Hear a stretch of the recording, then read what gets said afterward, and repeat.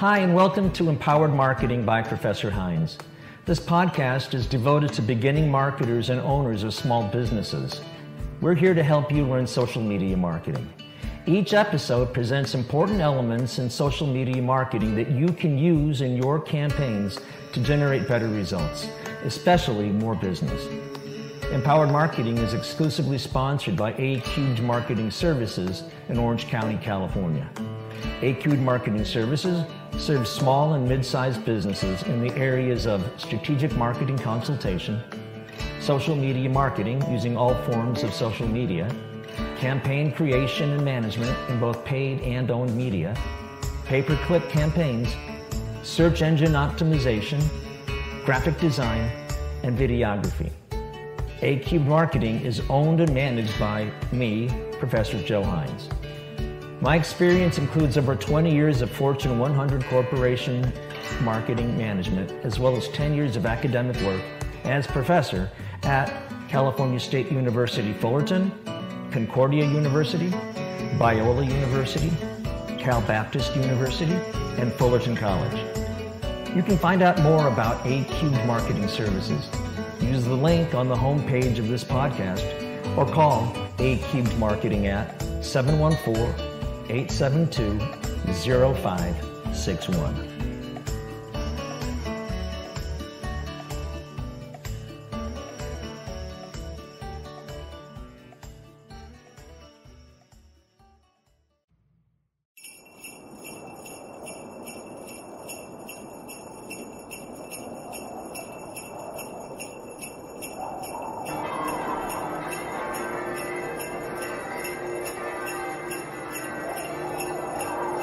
Hello all, as I sit down to publish this episode, it's Christmas Eve.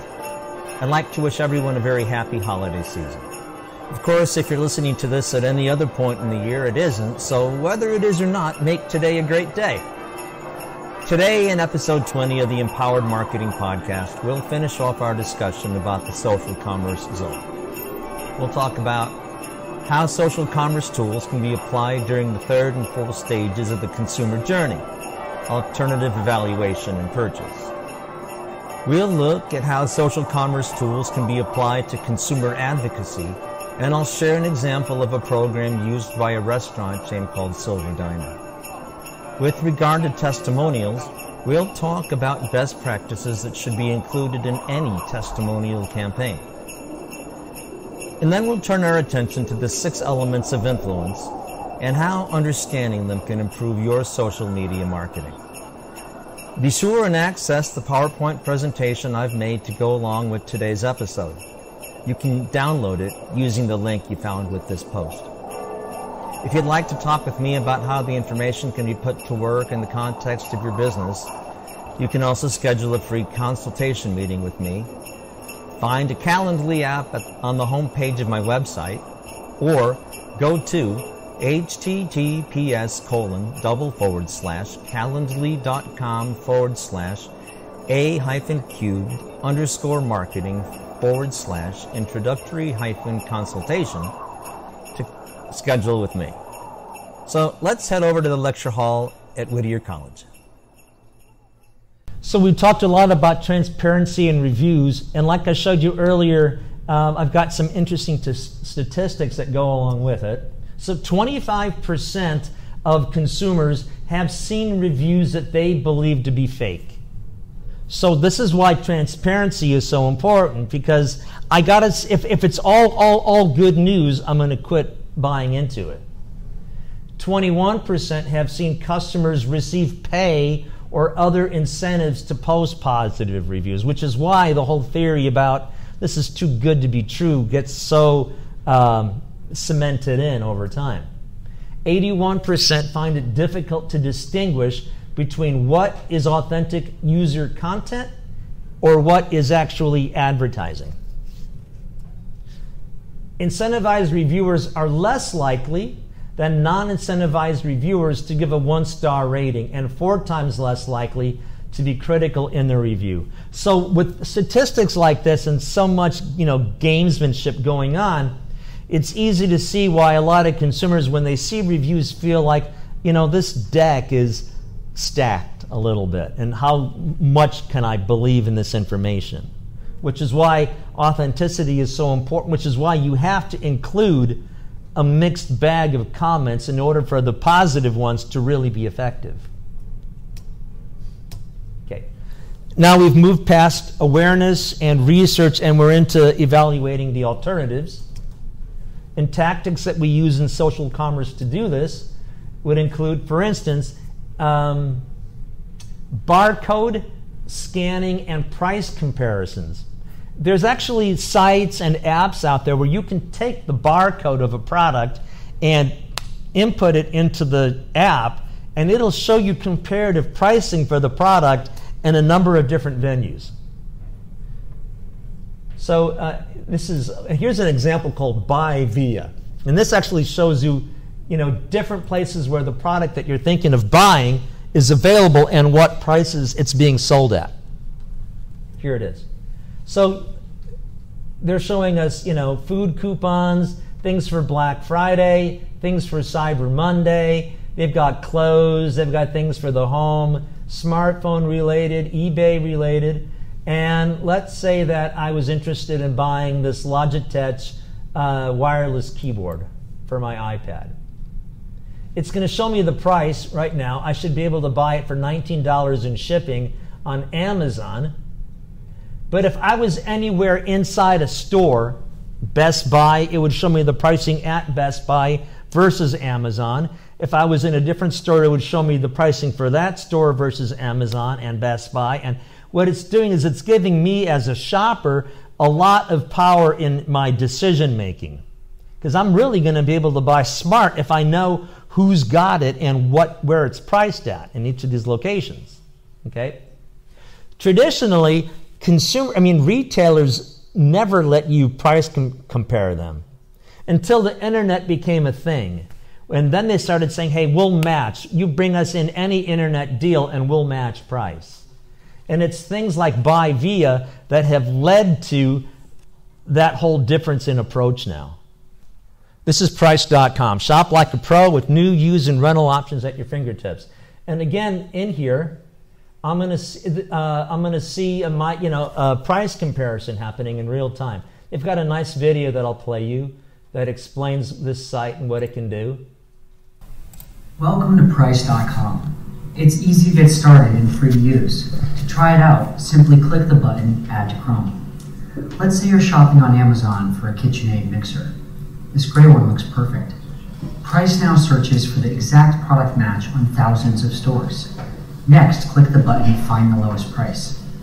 Now you can see all your shopping options, new, used, refurbished, rental, and unbranded in one place. First, I'm going to start with new. Looks like you can get it from Walmart for $210. Next, I'm going to take a look at my used options. Wow, looks like I can buy one from OfferUp for only $100. Price.com, shop like a pro. Isn't that cool? I mean, it shows you exactly where you ought to go to buy anything, and you're always going to get the best deal that you can get. That's really neat. So now we're into phase 4, the purchase phase, okay? And the tactics that are available to us would include shop within network options. So meaning shop within the social network site itself. So you can buy on Facebook. You guys have all seen the little shopping area at the bottom of the Facebook page. There's a thing called InstaShop. Snapchat has deep links that allow you to buy online through Snapchat. So here's an example from Facebook, where here I input, I was looking for, cars. And so the cars page comes up and I'm looking at the Camry or maybe a big, huge, bus thing or Corolla, Honda Civic, whatever. And it's, if I click into any of these, I'm going to get a lot more information about that vehicle and what's on it and the price it's being sold at and whatnot. Social shopping. I mentioned that they've got these online malls that have a bunch of small stores covering all kinds of categories, just like you would find at the Brea Mall or any other mall. So Wanelo, you guys ever been to Wanelo before? So here's Wanelo, and this is this one mall. And in here, these are all of the different, quote, stores that Wanalo has in it, and they're across lots of different categories. So, Sway Chic, for instance, if I click in here, it's, women's clothing and jewelry and things. So 2020 Avenue.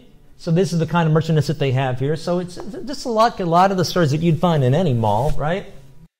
Peer-to-peer marketing or marketplaces. So what's Etsy? Obviously, connects people looking for unique goods with independent sellers around the world. And when you shop on Etsy, you can choose from millions of handmade, vintage, and craft supply items created and curated by millions of independent sellers. So it's a little bit like an eBay, maybe? Yeah. Artsy, more artsy. Yeah. Not most of the stuff isn't used. Right. You guys ever shop on that site? You ever bought anything on Etsy? You have. What did you buy? I bought a few things, mostly vintage clothing. I collect vintage clothing. Oh, you do? I sell it, so I have I have a few sellers that I'm pretty close with on there. Actually, one's from Malaysia. Really? But yeah, I source a lot of my stuff. So do you sell stuff on Etsy too? Yeah, I do sometimes, but that's not my primary. What's your primary? I like Depop too. I like eBay, and then I also use Grailed too for more higher end stuff. So this whole lecture tonight, this is totally in your, Literally, yeah, this is right in your ballpark. That's great. And group buys. So we're all familiar with Groupon, right? Do you guys ever take advantage of Groupon or Living Social? All the time. Yeah. Sorry? Yeah, that's clutch. And then stage 5. This is the final stage in the whole buyer's journey, right? The post-purchase evaluation. So there are a lot of tactics within the social commerce universe that we can take advantage of. One would be comments that are posted by customers actually on their own pages. Or maybe there are requests or comments that are made by potential customers on a company's page, and the people look at the kind of exchange of information. What did the brand or the company say in response to that? There's also participation in loyalty programs. Here's an example of how one restaurant group actually takes advantage of a loyalty program that they run through social media, and how it not only helps their customers, but it also helps them generate more business. Article was written by the guy who's the marketing manager at the restaurant group. And he said, modernizing loyalty is a challenge that hospitality organizations have to address.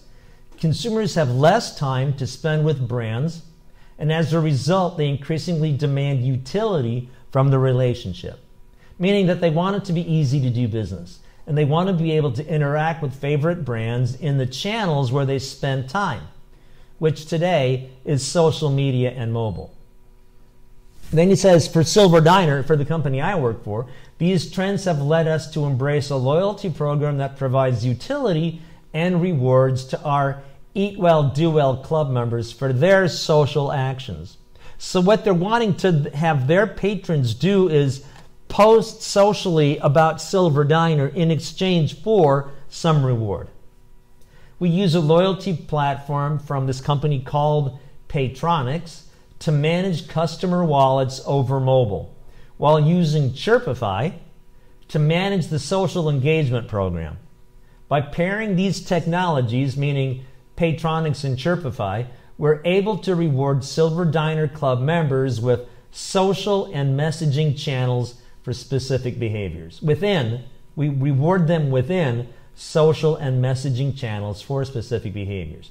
After linking a member's number with their social profile, Silver Diner customers are rewarded with points for every eligible social action, meaning engagement, right, meaning post, that they make on Twitter, Instagram, or Facebook.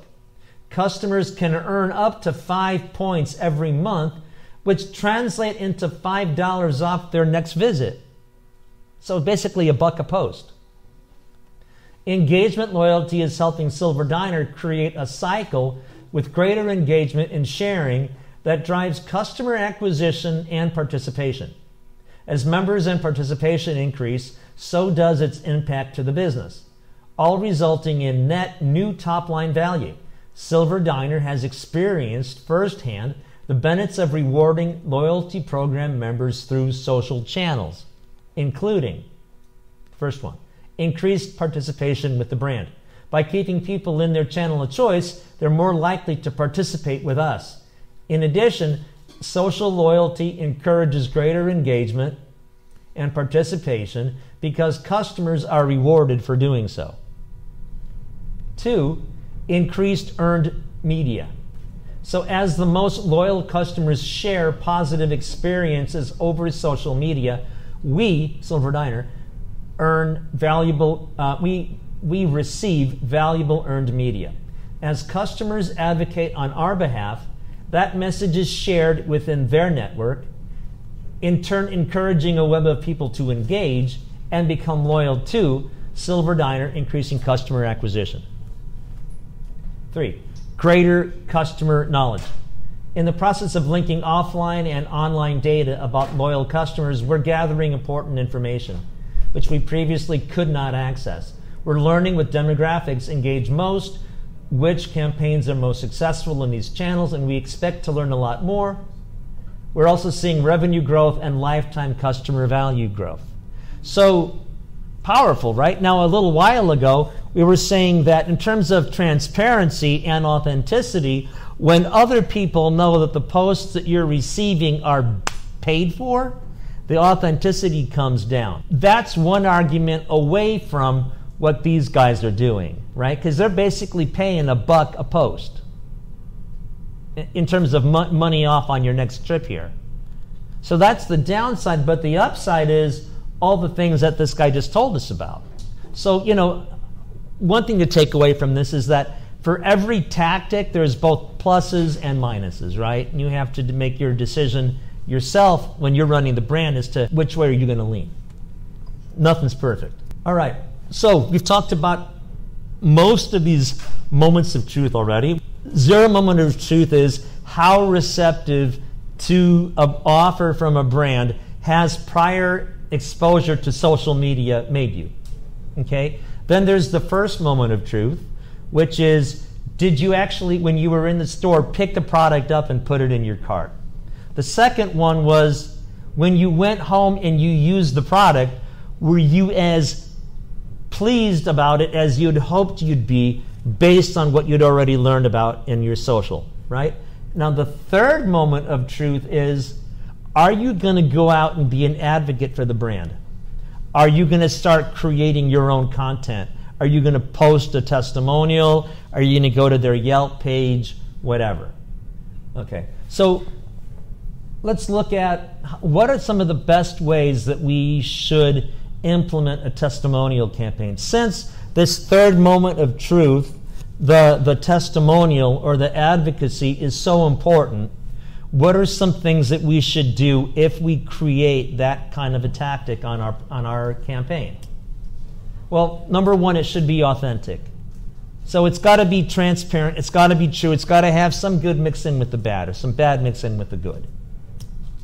2, transparent, meaning if I've incentivized or somehow compensated people to be posting favorably about my brand, I need to let people know that I'm doing that. So I just mentioned the fact that the guy that worked for the Silver Diner had been paying people to put those posts out there. At least he's being transparent about it, right? He wrote the article saying that this is what we do and it works for us. Third thing is advocacy. It's important that they create the testimonials on our behalf. I need to create the opportunities for them to do it. I should open up and publish a Yelp page. I should give them access to maybe dropping comments in on my Facebook page or my website. Participatory, meaning I have to encourage customers to actually create those reviews or participate. Reciprocity. If somebody does something nice for me, I need to turn around and scratch their back too. Minimally by a thank you, or like what they're doing at that diner, and hey, if you post something great about us, we're going to give you, for every time you do it, up to 5 times a month, $1 off on your next visit with us. That's reciprocity. And then finally, it should be infectious, meaning it should be considered a cool thing to do, a fun thing to do, make it easy and popular to do it. Next follow-up question is, how can marketers build a strong base of these good reviews? Well, I can educate people about my products. Meaning, if I'm going to get them to review it, first of all, I need to be able out there publicizing it and sharing information and creating that owned media that hopefully will become earned media later. I need to identify within my group of prospects which people are most likely to do it, and then I need to start sending them opportunities and suggestions that they actually do create the content. So one way to do that, I have a client called ServPro. You guys know who ServPro is? They do, like if your home has fire or flood damage, they go in and they do all the restoration work. Well, my client has a program where after they've had a technician or a team out at somebody's house, when they're there, they leave a leave behind there that says, hey, if you like the job we did for you today, please go to our Yelp page and go to our Facebook page and make a comment about what we did for you. So that's identifying the people who are most likely to do that and then creating some opportunity for them to actually do it. Okay? So I want to show you one example of that sort of thing, another example of what we did for that same client. So here's a customer in Anaheim Hills where they, or actually maybe Yorba Linda, where they went in and they did some restoration work after a flood in his kitchen.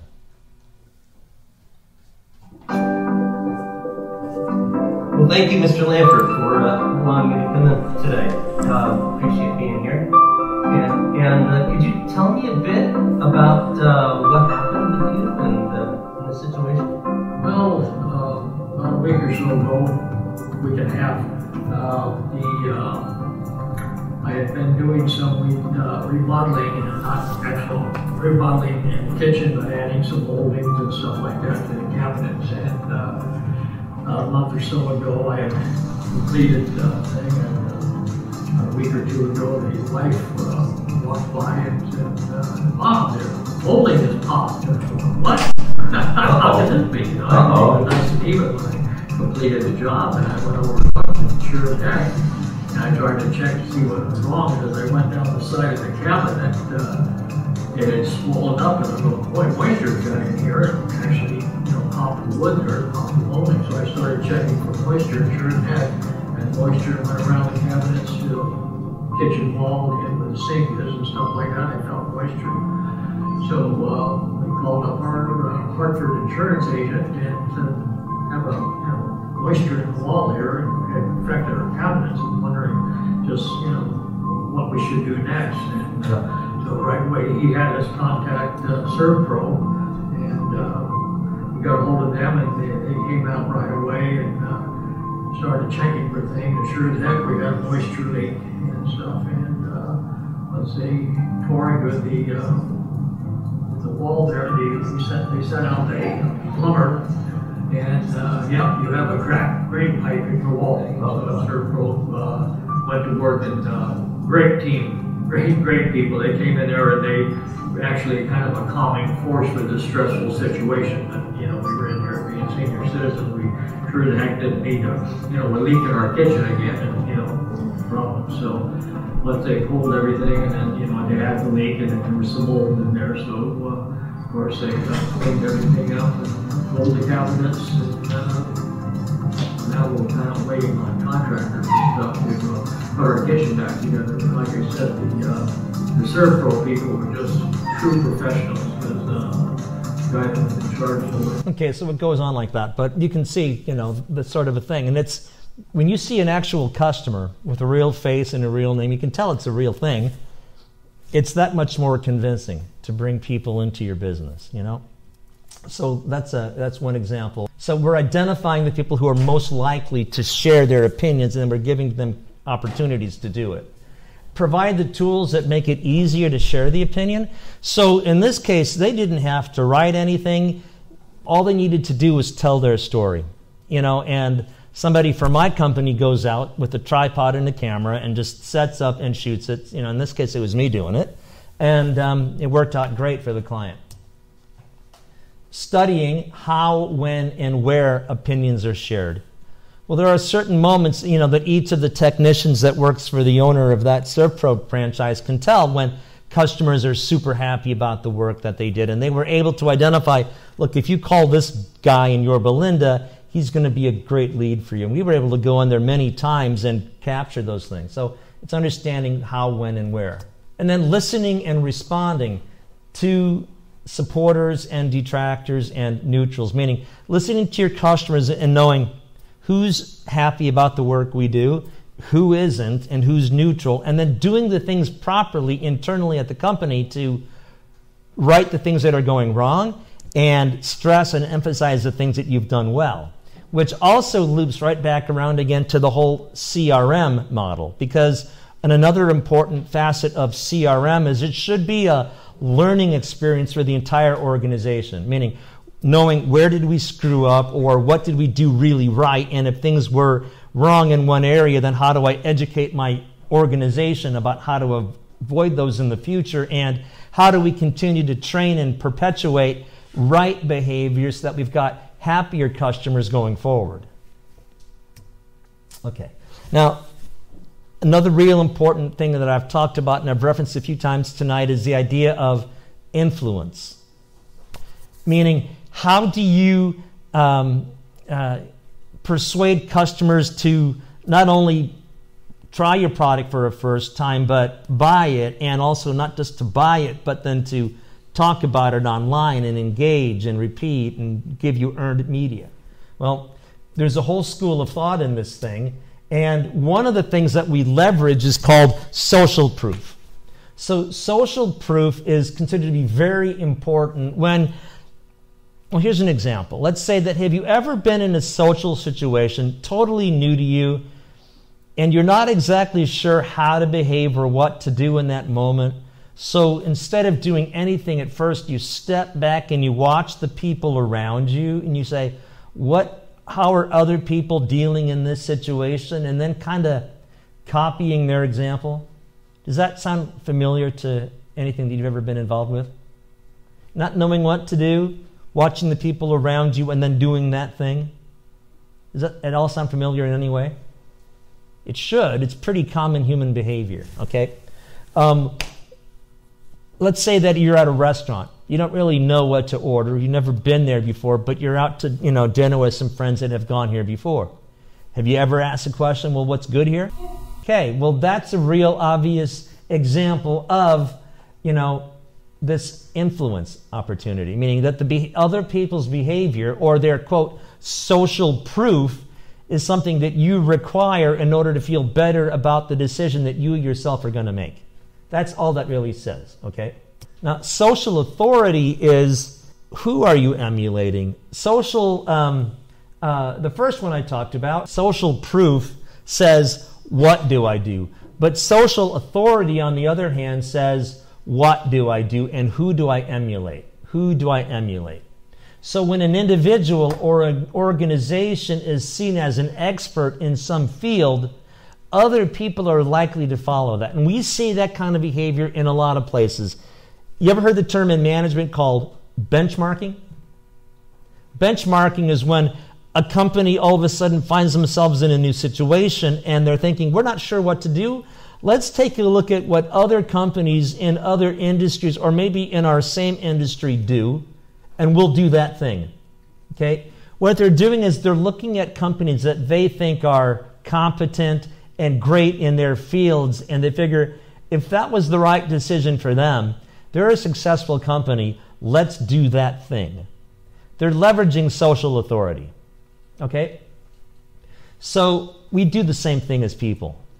The reason that influence leaders that we've talked about in prior weeks are influential is because we respect who they are. For instance, Walter Payton has been a spokesperson for multiple brands before. Okay? Why? Well, usually they're sports brands, And if anybody is a good person to pattern themselves after in sports, maybe Walter Payton's that guy. It's the same reason why Nike chose Michael Jordan once to be, the guy behind their whole line of Jordan shoes. Okay. Well, there's a guy who has been very, very influential in this whole area of the psychology of influence. His name is Robert Cialdini. Okay, and he's written 2 really good books on this. The first one is The Psychology of Persuasion, right? Influence, the psychology of persuasion. And the other one is called Persuasion. Now, persuasion starts from the perspective that zero moment of truth starts from, which is how likely has social media or other forms already made you in terms of buying or following a brand, okay? And the psychology of persuasion is all about what are the factors that people are influenced by, and then if those are the factors, how do we take those factors and integrate them into our marketing? So there are 6 of these. The first one is social proof. So I already mentioned social proof when I said that when we're at the dinner table at a restaurant we've never been to and we ask people what's good here, it's because we don't know what to do. But if other people that we know and respect have bought that product, we're going to feel better doing it. By the way, those people that we are emulating, we're emulating because we think that they are a social authority. At least in going to the restaurant, hey, I've eaten with my friends before. I generally like what they like. If they like this, I'll probably like it too. I'm going to buy that. Affinity has a lot to do with, do I like the brand or do I like the person? If I'm thinking that there's a deal on right now and I better act before Friday because the deal's off if I buy it after Friday, that's an example of scarcity. Meaning, I have to buy within a certain time frame or I'm not going to get the discounted deal or the rebate or whatever is at stake. Okay, that's a scarcity thing. Reciprocity says, if you do something for me, I will do something for you. Okay, and so that could be, for instance, the reason that blogs work really well is because we're creating a relationship over time in which the reader of your company's blog has been helped many times in the past by the advice that you provided. And every time that you provided winning advice to the guy that maybe hasn't bought from you, but it was a great blog that actually helped the person, you've upped the ante a little bit more that eventually he's going to feel beholden to you and he's going to buy your stuff. He started to like you because you keep pulling him out of a ditch. You've gained the position of authority because your advice is usually right. He's seen other people benefit from your products. In fact, it was one of those people that turned you onto the blog in the first place. The scarcity thing is, I'm not really sure where else to go, and he's got an offer on right now, and it's only going to be here till Friday, so I need to buy it. I might as well do it now, and I already like the guy. All of those things are coming into play now. The final one, the consistency thing is, when I got you to read my blog, that was your first yes. When I got you to agree with a couple of the points that I made and some of the solutions that I suggested, you actually tried. That was future yeses along the way. Finally, today, I'm asking you to go out and buy my product. That's the biggest request that you've made of me so far. The rest of them have all been pretty risk-free, low-stakes deals. I've never been asked to lay money out before. But all the other ones have worked out pretty well for me. So I don't really have any hesitation saying yes to you now. Since it's continued to work and you've worn down my resistance and I'm open-minded to you, because of all these psychology of influence things I've just shared with you, I'm going to say yes. So one example would, have you guys been receiving emails from any of the political parties for donations in the last few months? A lot of the time they are written like this. Are you in support of, Trump's, jailing of toddlers at the Mexican border, right? And they'll write it like that too. It's a leading question. And you're going to say, no. Okay, do you like the position that Elizabeth Warren has taken regarding that, or any of the other, yes, I like that. Okay, are you in agreement that there should be more accountability in politics? Yes, I like that. Do you think that there should be more honesty and less dealing with foreign governments on political elections in the United States? Yes. Do you support the investigation towards the impeachment of the president? Yes. And these are all easy yeses so far. Then they're going to say, okay, now click the button, boom. Since you've said yes to everything that we've asked you so far, are you now ready to make a $3 campaign contribution? Well, yeah, you've already gotten my heat built up so much on all these other issues, and I've said yes all the way along. I'll give you $3. So then you push that button. And they give you, okay, I'm ready to contribute. $19, $25, $35, $50, $75, $100. Nowhere in there have they listed the $3 that you just said yes to. Have you seen this? Is this what you've seen? It's exactly what it is. So what they've done is they're basing this on consistency.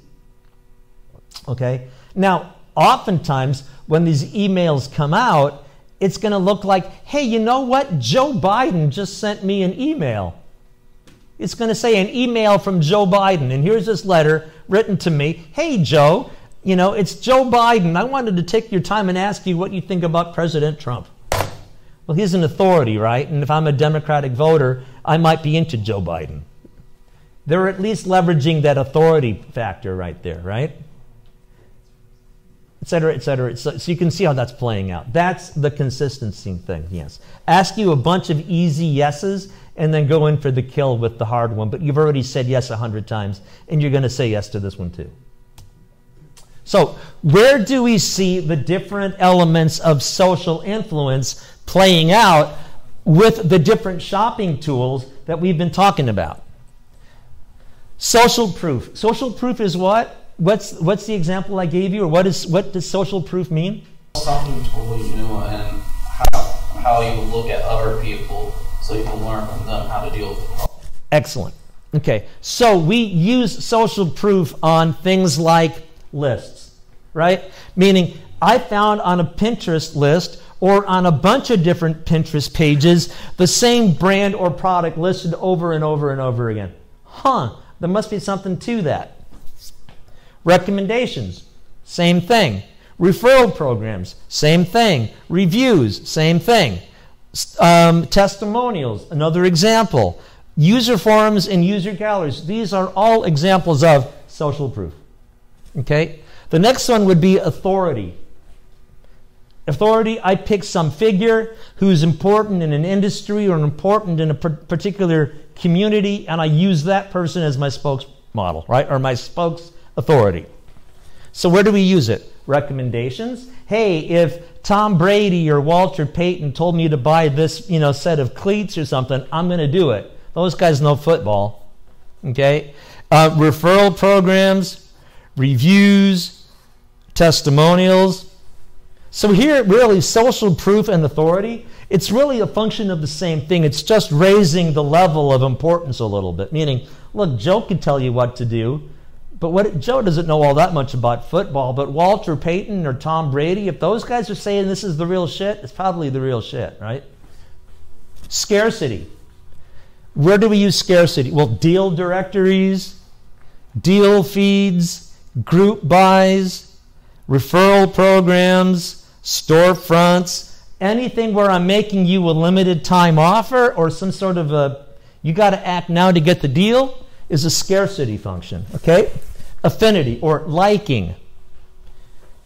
People in your network, I like them. If they've invited me to do something or suggested, I'm going to listen.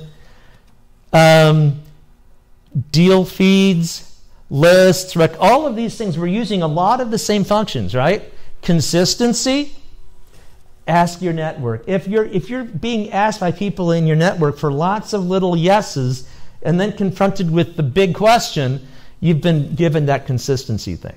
We also see consistency in lists and in recommendations, and we see it down here at the even geolocating promotions. Geolocating promotion could be a beacon thing like we started the night off with tonight, okay? Because again, It's the, I've gotten you to come into the store already, or you walked past my store already. That was the little yes. Now I'm going to ask you for the bigger one, which is step inside the store. Okay, now I'm making a bigger commitment. Okay, now I want you to actually go over to the, to the sales rack and pick the new jeans up that we're offering on deal right now. Okay, that's another. I haven't bought it yet, but I'm saying yes, yes, yes everywhere down the line. If I've gotten you to do these little things, finally when it's time to ask you to pull out your wallet, you're ready to go, right?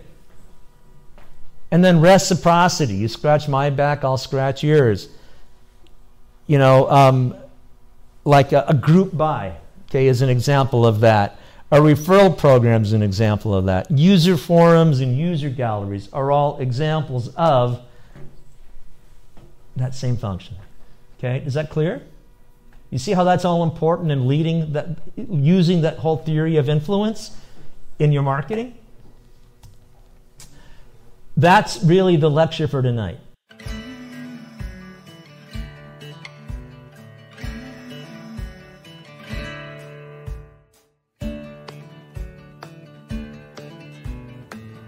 This podcast, Empowered Marketing by Professor Hines, is exclusively sponsored by A-Cubed Marketing Services in Orange County, California. In business since 2013, A-Cubed Marketing offers a complete suite of internet marketing services, including strategic marketing consultation, social media marketing using all forms of social media, campaign creation and management in both paid and owned media, pay-per-click campaigns, search engine optimization, graphic design, and videography. A-Cubed Marketing is owned and managed by Professor Joe Hines. His experience includes over 20 years of Fortune 100 corporate marketing management, as well as 10 years of academic work as professor at California State University Fullerton, Concordia, Biola, Cal Baptist University, and Fullerton College. Find out more about A-Cubed Marketing Services. Use the link on the homepage of this podcast or call A-Cubed Marketing at 714-872-0561.